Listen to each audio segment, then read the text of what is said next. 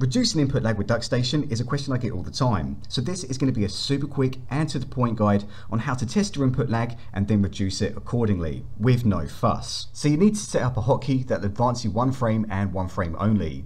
So come up to settings in the top left hand corner and come down to hotkeys. And the one that we're looking for is frame step. I've mapped this to T, but you can map it to whatever you want. Then just hit close and go back to the game.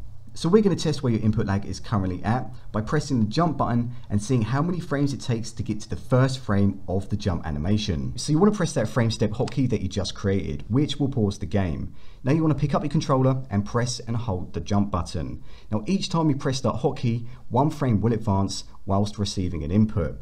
So with that button held, I'm going to see how many times I need to press this hotkey. So 1, 2, 3, 4, 5. That's 5 frames before he starts to jump, which to be honest isn't too bad, but the original PlayStation had an input lag between 2 and 3 frames, and for precise input games it is nice to target that. So now you know where your input lag is currently at and where it needs to be, and if you need to change it, come up to settings in the top left hand corner and open up the emulation options.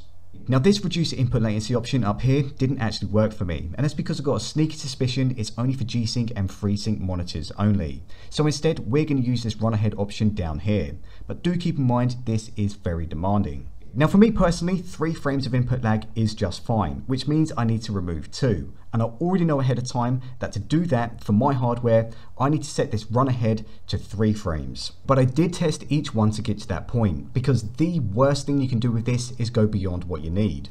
And keep in mind where you need to set this is going to vary depending on your hardware and the game itself. So we're going to set this to 3 frames. Go back to the game, hit that hotkey that we created earlier on to pause the game, then press and hold the jump button and count how many hotkey presses it takes. So 1, 2, 3, and there you go. That's how to reduce your input lag with no fuss. Now with emulation, in my opinion, how these games control is more important than how they look, which is why I'm going to be covering how to remove input latency with a bunch of other emulators. And if you want to keep up to date with that, you know what to do. And if this video has actually helped you out, slam it a like. And apart from that, go play some games. Adios.